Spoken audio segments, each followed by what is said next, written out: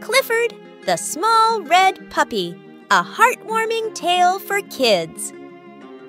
Once upon a time in the picturesque town of Birdwell Island, there lived a small red puppy named Clifford.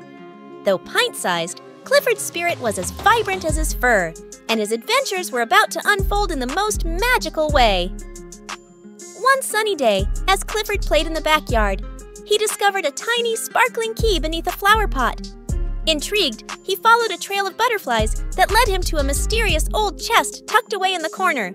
With a playful nudge, Clifford opened the chest and, to his surprise, discovered a collection of miniature toys and a dusty old map. The map hinted at a hidden world just beyond the garden gate, a place of enchantment and wonder. Determined and curious, Clifford embarked on a journey into the unknown. As he passed through the garden gate, he found himself in a realm of talking flowers, dancing butterflies, and friendly woodland creatures. It was a world straight out of a storybook. In this magical land, Clifford's small size became his greatest asset. He made friends with whimsical creatures who rode on the backs of ladybugs and sailed on dewdrop boats. Clifford's laughter echoed through the enchanted meadows, leaving behind a trail of joy.